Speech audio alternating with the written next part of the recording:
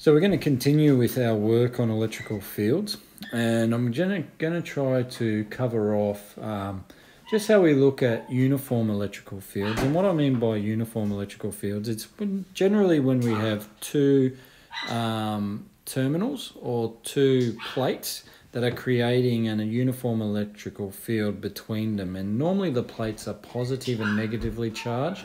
And the uniform electrical field is normally talked about in terms of the potential difference between the two plates. Potential difference is shown here as, this is 2 kilovolts, and we describe the potential difference in terms of volt, but potential difference is exactly that. It's the amount of work that a battery or has to exert to get 1 unit of charge from one point to another. So that's the definition of a volt.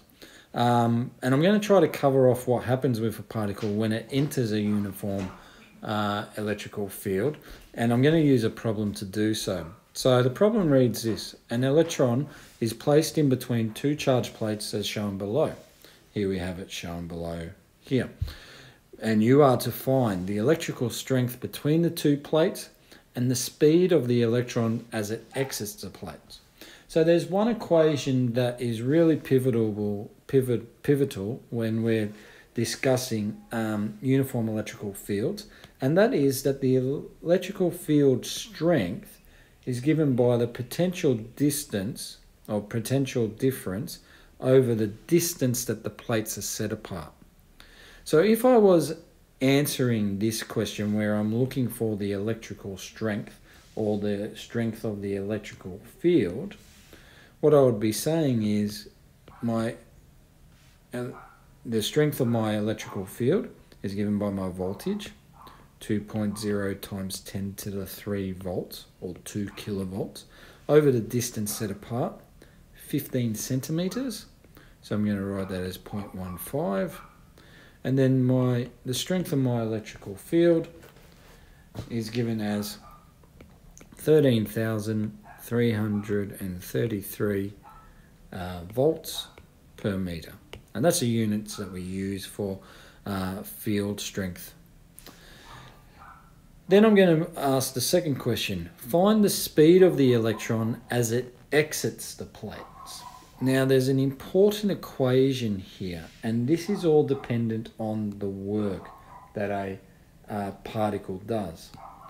If I think about the work that a particle would be exposed to, or the work that it would do in a uniform electrical field, is generally given by Q, the charge that the particle carries, over the field, or times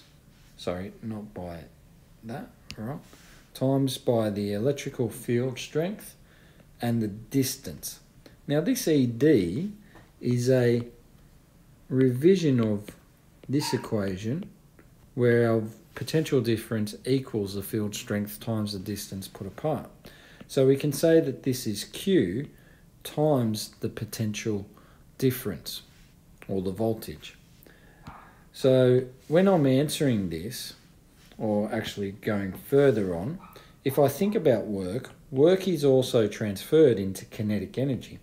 And we know that kinetic energy is given by half mv squared. And therefore we have a general formula of QV equals half mv squared. Now here you just have to be careful because we are using two pronumerals, same pronumerals, V, but one's capital and one's lowercase. So the capital is talking about the voltage or the potential difference. The V is the velocity.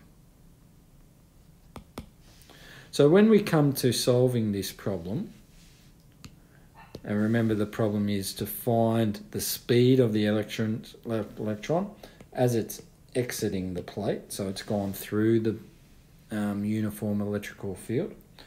What we're going to do is we're going to write it as half mv squared equals QV. We're going to substitute our value in. Half the mass of an electron, we have it here, 9.1 times 10 to the negative 31 kilograms. Okay, the charge of an electron, 1.6 times 10 to the negative 19, and the voltage, we have 2.0 times 10 to the 3 volts. And, sorry, I forgot the most important part, V squared. Now we're going to find it in terms of V squared, and we might write it as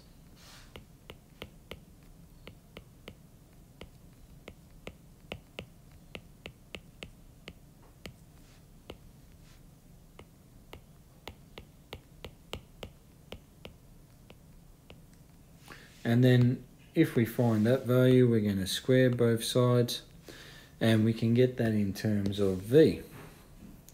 So V here is given as 2.65 times 10 to the 7 meters per second. And the question is this a valid answer? Well, think about this. This is less than the speed of light. It's still very fast. It's a significant portion of the speed of light. But electrons are very small. They're very light. They move generally at these speeds. So I think this is a fair assessment or a valid answer of the question. I hope this has helped.